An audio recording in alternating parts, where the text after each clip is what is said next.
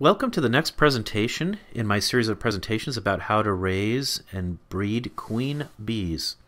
This presentation I go into how to graft queen cells, tools, tips, and techniques. Here's an overview of what we'll talk about: the tools and equipment required, how to choose a larva of the correct age for grafting. That's very important. If you graft a larva that's a bit older, it might be easier to graft, but if the larva is too old, the bees may not accept it, or it may be raised into a queen that is of lower quality. It's very important to choose a larva of the correct age when grafting queen bees. I'll talk about the various techniques of grafting and some of the tips and tricks to ensure success. Before I go any further, however, I really need to stress that learning how to graft queen bees, it really is a hands-on process. There's only so much you can learn about, from watching videos like this one, or reading, or studying. Whenever I give this series of presentations at an all-day symposium about queen bee breeding, we always take a break after this presentation is done, and then we all practice in small groups how to graft. Some people take to grafting much more quickly than others. Others maybe don't have quite as good hand-eye coordination. It takes a little bit longer. But I believe that anybody can learn grafting as long as they keep at it, they practice, and they don't give up.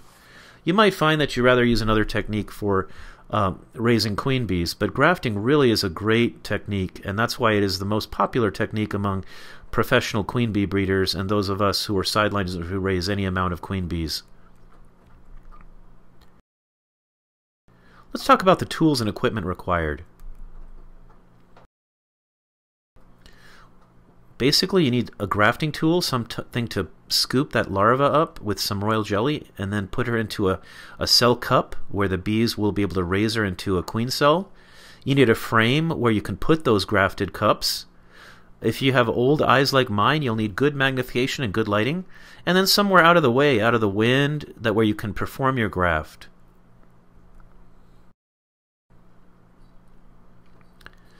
Some of the types of grafting tools available include metal or rigid plastic grafting tools. They're more durable, but they do not allow you to pick up quite as much royal jelly with the larva. There's the Chinese grafting tool. You can pick up royal jelly with it and slip it off, but it is not very durable. And then I've known some older beekeepers, they would use the tip of a toothpick or even a quill of a feather. Whatever works. And when you're starting out, I recommend trying all of these and see which one you have the best feel for. Myself, I prefer the Chinese grafting tool. It has a removable plunger where you can push the larva and the royal jelly off very gently to the bottom of the cell. I buy multiple ones because some of them last for a while and other ones don't last very long at all. Then there's the cell cups. Originally when beekeepers first learned how to graft queen cells, they would make queen cell cups out of wax using wooden rounded pegs dipped into beeswax multiple times, and then the wax would be cups would be pulled off. The most common ones used nowadays are the JZBZ plastic cups, and that's what I use. I have good results with those. Then you need a frame to put the cups on. Now sometimes I've grafted out. I've been out in an out apiary and I found a queenless hive and they didn't have any queen cells, and I had some queen cell cups in my work truck, and I went over, grabbed a handful of them, went to another hive that had a queen that I liked, grafted larvae into those cups, and then I just went and pushed them on the face of the comb. That was an on-the-spot type of situation where I just had to do it, and I didn't have all my equipment with me. But, when you're raising greater quantities of queens in a more organized situation, and it's good to have these frames where you can graft these cups and put them onto the bars and then put that into your cell builder, your cell starter, to raise into queens. Then there's magnification and lighting.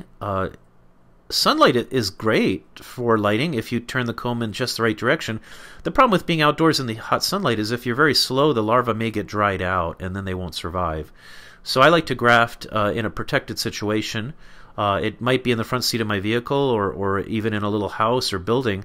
And then I use something to magnify. I tend to use the jewel or the surgical loops with the central lighting. It seems to just work best. for grafting, I have a little building. It kind of looks like an outhouse, but it's not. And I have everything. I have a battery that I can use to plug in for a light, and then it's out of the wind, but it's warm. And sometimes when I'm traveling and I'm not near my home yard, I'll just graft in the front seat of my pickup truck.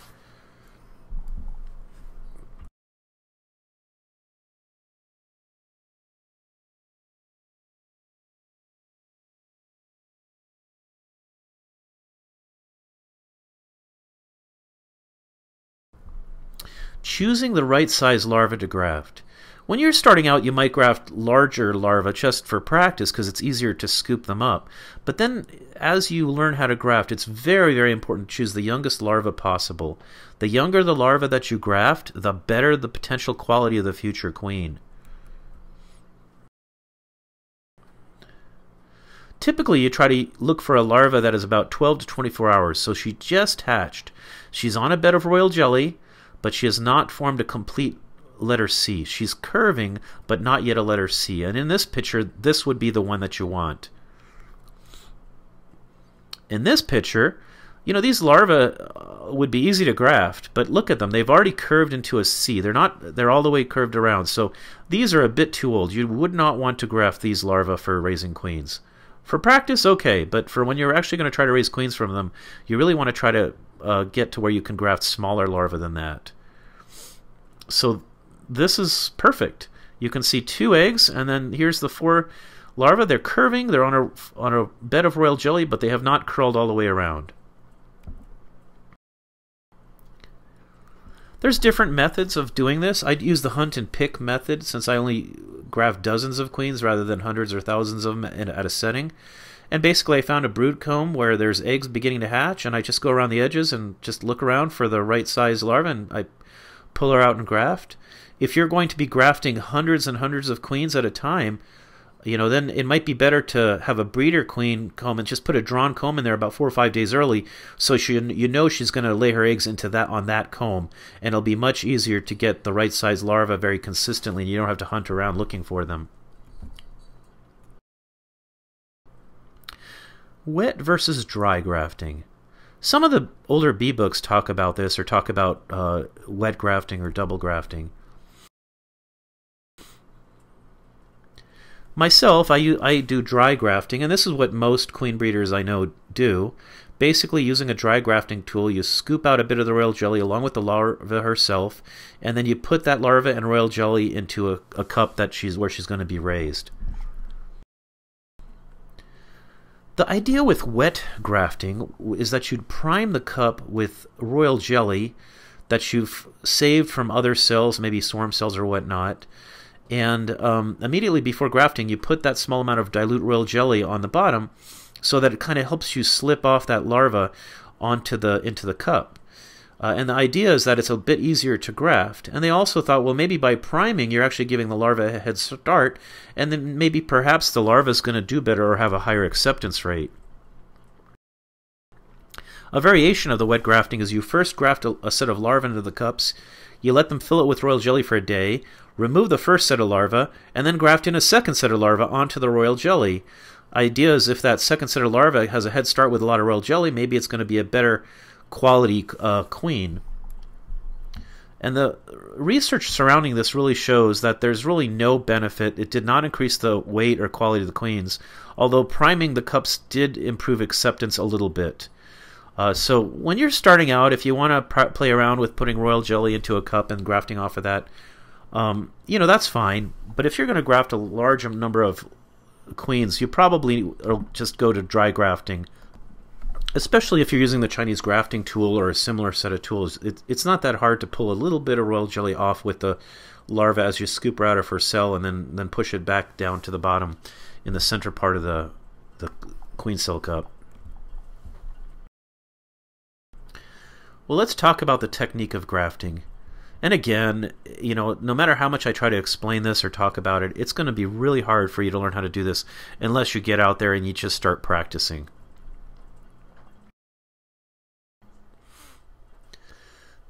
You're looking for the youngest larva possible. Then you scoop them up and put them into the cups that have already been placed into the bar where you're going to put the frame. The frame is then placed in the cell starter for the bees to feed and raise into queens, and about 10 days later, they're placed into the mating nukes where they can emerge shortly thereafter. If you're using a Chinese grafting tool, typically we come down straight down and allow the flexible tip to bend and curve under the larva and pick it up along with a little bit of the royal jelly.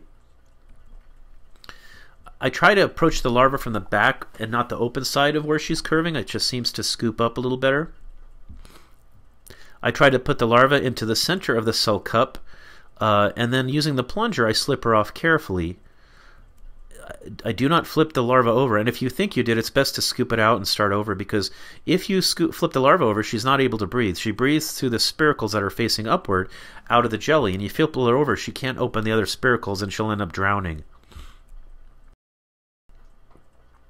And here's another photo kind of showing you in stages where you come down with the tip of the Chinese grafting tool, the flexible tip bends, goes under the royal jelly, and then you pull it out with the larva and the royal jelly without touching the sides. If she gets stuck on the side, you give up and just start over, with another larva, and then you put her down into the bottom of the queen cell cup in the middle.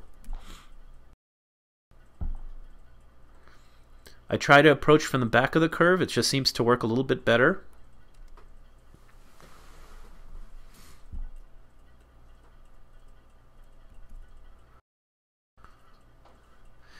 And I try to graft from wet brood versus dried brood. These photos are from Randy Oliver's wonderful website. I cannot recommend it enough for you to check out. And he was showing, well-fed larva versus dry larva that's not well-fed. And as you can see, the difference is the amount of royal jelly.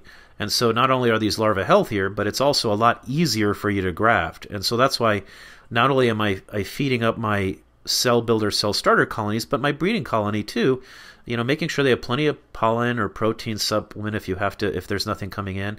The nurse bees will produce more royal jelly, and it's much easier to graft from wet brood with lots of royal jelly versus dry brood that does not have royal jelly or not much. Now, if you're going to use some of the more rigid grafting tools, then you'll have to use a slightly different technique. You come in from the side and you sort of angle it up.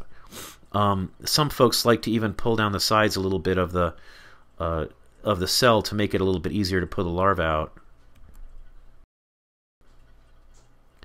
And here's a little video of me looking through my viewfinder trying to find the proper larva to graft. And so that's an egg. That's going to be too small, obviously. We don't graft eggs. Or no, there's a larva in there, sorry. That one is not bad. You could graft that one. There's an egg.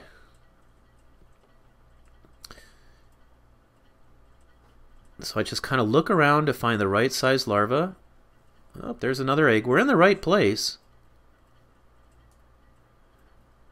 And there, that one looks perfect. So perfect. See, so she's starting to curve. She's not much bigger than an egg, and there's a little bit of royal jelly. That's a perfect size larva to graft. That's exactly what you're looking for and what you want. So it's sometimes easier just to do it fast. It's like riding a bike. If you try to ride it slowly and explain what you're doing, you'd end up falling off the bike. Instead, you come right down, pull up the larva with a little bit of royal jelly. There she is. And then I put her down into the bottom of the queen cell cup. And if she's a little off, I can move her around. But there she is, right at the bottom of the queen cell cup. Exactly where you want her to be. Again, this is easier to learn by doing rather than it is by trying to explain or show videos. Well, that brings me to the end of the presentation about how to graft. Again, if I was doing this in real life in person, we would now go and start practicing our grafting techniques, in real life with actual newly hatched larvae. I can't really do that because this is obviously a YouTube video, but I encourage you to try to go out there and do your own and learn how to do this. And to have the greatest success with grafting, make sure you have the proper tools and equipment. Try out all the various grafting tools to decide which one has the best feel for you.